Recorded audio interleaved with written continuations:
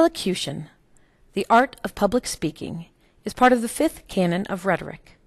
Some believe that elocution focuses mainly on pronunciation and eliminating accents. Welcome to Accent Softening Limited.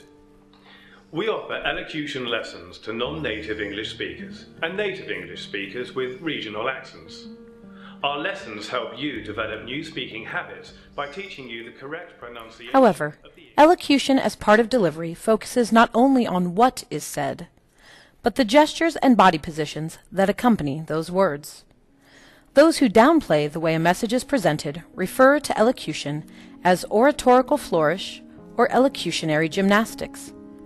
They believe that a fact is a fact.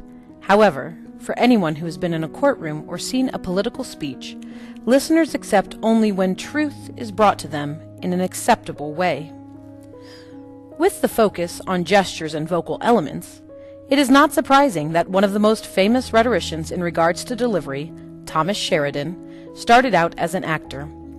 In his lectures on elocution, Thomas Sheridan focused on the importance of being natural in one's delivery. Although elocutionists emphasized being natural, they paradoxically gave explicit instruction on how to perform, the belief being that the more one is prepared, the more natural he can appear. These detailed instructions are evident in William Scott's Lessons in Elocution and Gilbert Austin's Chironomia, which give precise instructions on things such as when to whisper, where to pause, hand gestures, and when to speak loud and slow.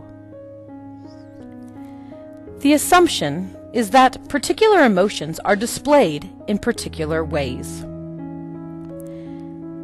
Elocution is one way to impart these emotions of the mind and to communicate meaning through voice and gesture.